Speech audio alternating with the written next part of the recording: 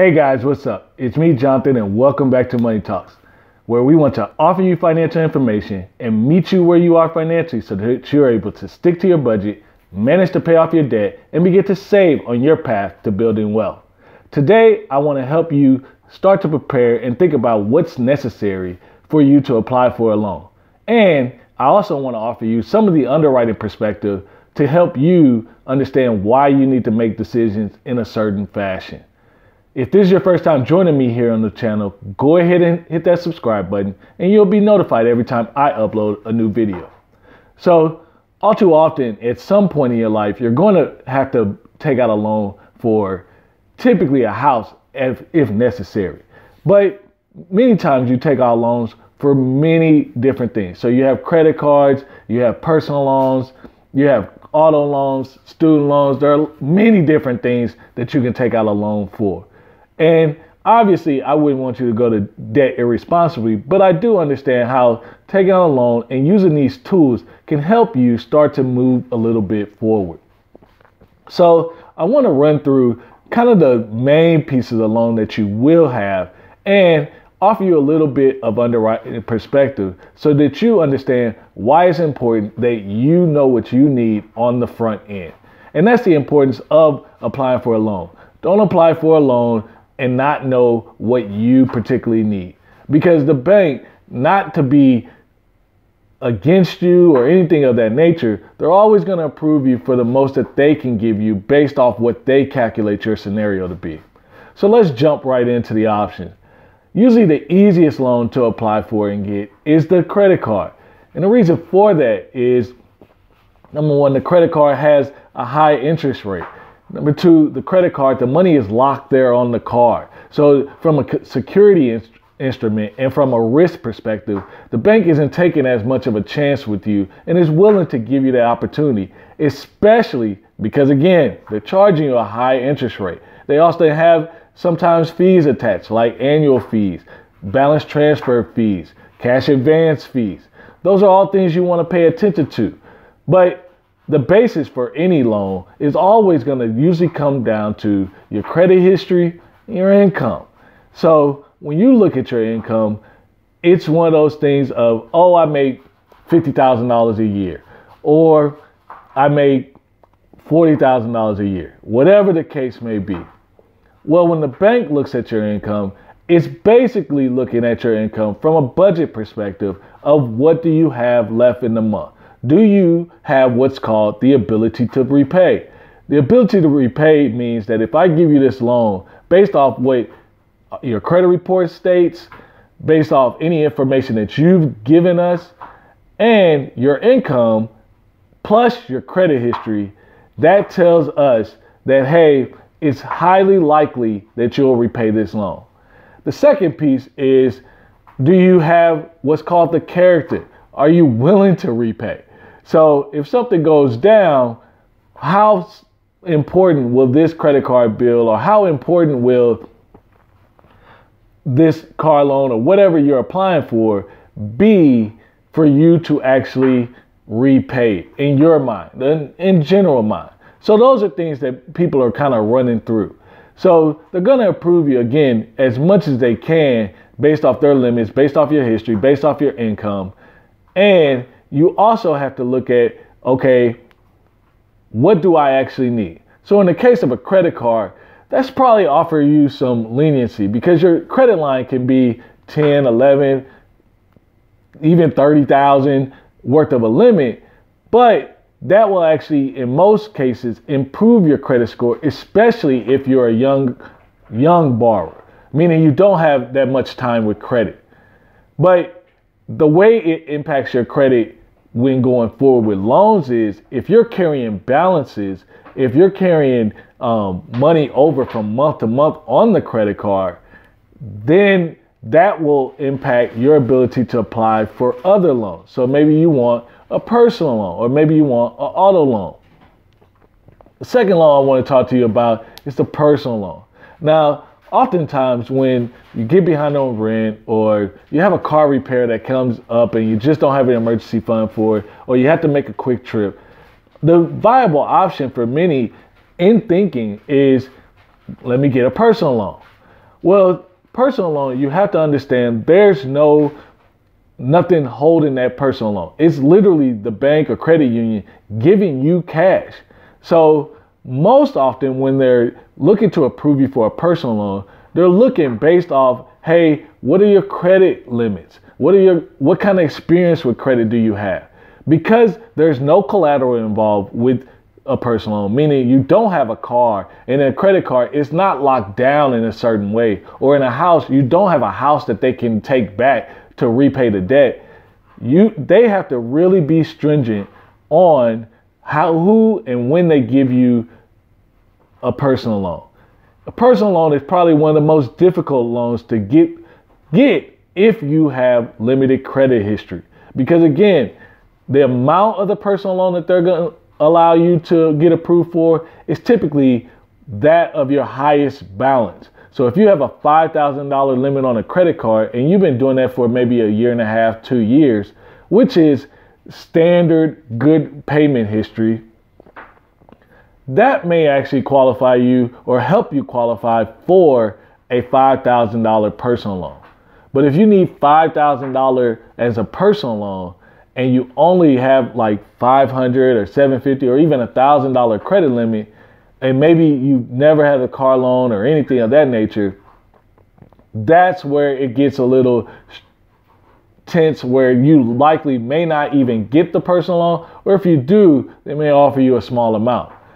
The good thing is, if you do have experience with it, or even if you don't have experience with it, most people will allow you to get a certain amount. They'll test you out, so to speak, for a period of about 6 months. You make those payments for 6 months.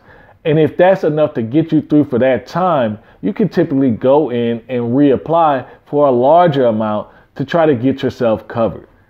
That's just another tip. Again, a lot of this information is based off the underwriting experience, not what you see when you're going in online. So this is helpful, or the idea is to help you set your mind right when you're thinking about what's going to be your best option for applying for a loan.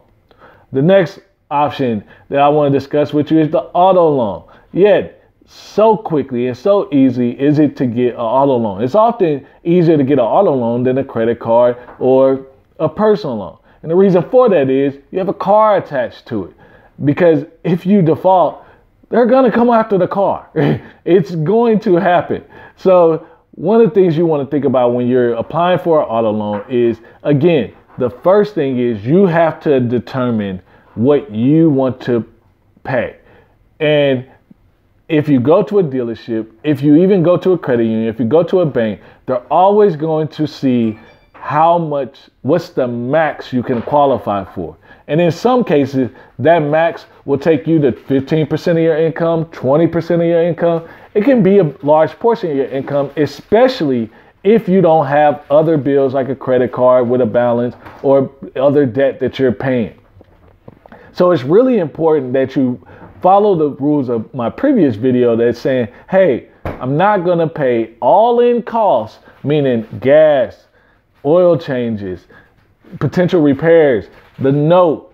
Not going to do any of that over 8% of my income. And I want to pay this loan off in 2 years. Now, I'm okay if you take out a 5-year loan, but I would prefer, for the discipline of it, that you take out a 2 or 3 year loan, and that way you can ensure it will be paid off because you committed to it. Most people don't actually have the discipline to say, hey, I'm going to pay extra. And the idea, it does sound good. Let me obligate myself to less. And that way, if something comes up, I can still make the payment. But the fact is, when you give an opportunity for something to come up, it will come up. As we discussed in previous videos, no month is actually the same. So with the auto loan, this is what you want to look at. You want to look at the car. You want to look at the mileage. Some lenders actually have restrictions on what they will allow you to finance based off year, not model, but year and mileage. So you want to pay attention to that. Is that car over 10 years old? Or is that car over 150,000 miles? Those are things you want to pay attention to. And you also want to get the lender's requirements. Second thing you want to look at with the car is, again, how much is that payment going to take up? And even if you are taking that payment from your angle, do you have margin to pay for gas? Do you have margin to pay for maintenance? Do you have margin to pay for oil changes? All those different things. There's a lot that goes into this piece. But if you don't do it because this work on the front end, when you go in, all the bank is looking at and concerned about is, are you able to make this payment? And that payment is just the car. It's not all the accessories that go along with the expenses of the car, the tax tag and title, all those different things. Maybe you're getting a warranty, gap, all those different things. So it's really important that you do that math on the front end. Know, hey, if I'm gonna spend $100 a month in gas and maintenance and all that type of stuff, then I can only afford a $250 car note. That's what you have to go into the bank with the mindset of, I can only pay $250. And then you also only look at cars that will put you in that price range. The other thing is, with a car, if it's your first car, it's usually not as much of a big deal as far as underwriting is concerned. Because your first car, you have to get to work, you have to get around, so that car takes priority. When you have multiple cars, that's where a stronger credit history is necessarily needed to secure that loan. Because then they're looking at what is your character. Just because you have the ability to pay doesn't mean that you will pay. So they're looking at your experience. How have you managed your money in the past? That's where a good credit history really comes in handy. The other thing is, when you apply for an auto loan, things that can come up as far as your income. If you make bonuses or if you're paid through commission, be prepared to give them your tax returns for at least the last year or 2 years. If you're a business person, by default, if you're only paid through the business, be prepared to pay that, show your business taxes for the last 2 years. And yes, they will be looking for income. The challenge with business people when they apply is oftentimes you take the tax cuts and not anticipate the fact that you're going to have to make a purchase. You have to show income. So you're going to always have to provide your tax returns. And if you get in the habit of taking out a salary from your business, you'll always be prepared to make a good decision and be prepared for applying for a loan. Lastly, but definitely not least, the biggest purchase of them all, your home. Your home is probably the quintessential thing of buying in your lifetime. And it's important that you not only understand what type of loan you're getting in, but it's really important that you thoroughly prepare to buy this house. And the reason for it is, yes, you can sell a car, you can sell a house, but when you do those things, or if you have to come to selling a home, selling a house, it may not go as quickly. So the best thing you can do when purchasing a home is make the right decision as soon as you do the loan in total. As soon as you buy the home, that's when you make money on the deal. This is so important. So with your home, you're going to have to understand, what is 25% of my income? 25% of my income. That means my HOA. That means my taxes and insurance. That means the principal and interest. That means everything that's included for that house. Now, the home is a little tricky when you're thinking about 25% of your income, because you want your home to go up in value, right? Yeah, so that next year, if it's going up in value, that may take you out of 25% of your income if your income doesn't go up as quickly. So keep in mind that taxes could raise, whether you're paying the taxes yourself or whether you're not paying, whether you escrow them with the PMI and homeowners insurance, all those different things. When you're applying for a home, typically they're going to look at or need your last 2 years taxes. The other thing they're going to look at is, do you have at least 2 to 3 months of cash in the bank to be able to pay for this loan should something happen? So essentially, do you have an emergency fund? And not do you have an emergency fund after your closing costs, I'm sorry, before your closing costs or with your closing costs. Do you have the money after you pay all the expenses of purchasing this house? Do you have the money left in the bank to be able to support the payment of this house for at least 2 to 3 months? So that's why in the industry now, what you're seeing from a real estate and when you're applying for loans and things of that nature, so many people are, do you have a 401k or do you have, they're looking at and validating all different types of income because they're trying to make sure that you have that cash available. And that's important for you when you're purchasing a home. You need to have a cash buffer on the side to purchase that home. Undoubtedly, after you purchase a home, some of the things that may come up is your taxes again will raise, but maintenance, you have to do maintenance on your home every year. Something will come up, and it's important to get those things fixed very quickly because that's how you retain the value of your home as best as possible. But again, we're talking about underwriting in this video. So the other thing you want to think about with your home is, again, if you have any car payments, if you have any extra loan payments, all those things are going to be taken in consideration. Even alimony, child support, if you're paying those things, those are become liabilities about how much home you can actually afford and buy. It's very important that you look at your situation before you go into a bank or credit union or speak to someone, because, or before you apply, ask that question. Hey, I'm trying to keep this thing at 25% of my income. The thing about real estate that I like is the laws are so stringent now that you're more encouraged to do the right thing than and afraid of the consequences of not doing the right thing. So just by, maybe you can't do the math yourself, just by you coming in and say, hey, I have to keep this thing at 25% of my income. If you know what 25% of your income is, your net income, then that's what home they can build you around. And then that's where you can start your approval process. So I hope this information is helpful. Again, there's a lot to buying a home, or there's a lot to even applying for a loan. But the biggest thing that you have to do to prepare for the loan is, look at your income. Second, know how much you need to spend so that you can have a more effective cash flow after this bill is done. And then not get so entangled with what the banks do, because the banks are different no matter where you go. Everyone calculates debt to income different.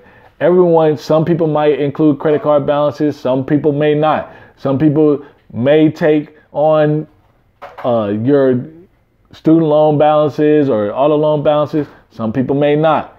If you don't have any type of payment that's due, there's usually a required minimum percent of the payment that each lender will have to take in order to qualify.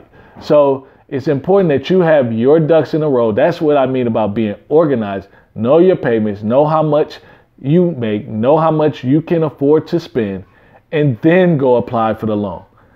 That's how you make real progress. And again, this is all about helping you maintain control of your finances, because again, they're only pulling your credit report. And a lot of things aren't on your credit report that affect your monthly bills. So you have to be able to make an informed decision. And hopefully this will help you sit back and think, hey, what can I truly afford? Or should I even be buying this at this point? I hope you enjoyed this video. If you like it, go ahead and give it a thumbs up. If you haven't already, subscribe to the channel. And I can't wait to see you guys in the next video.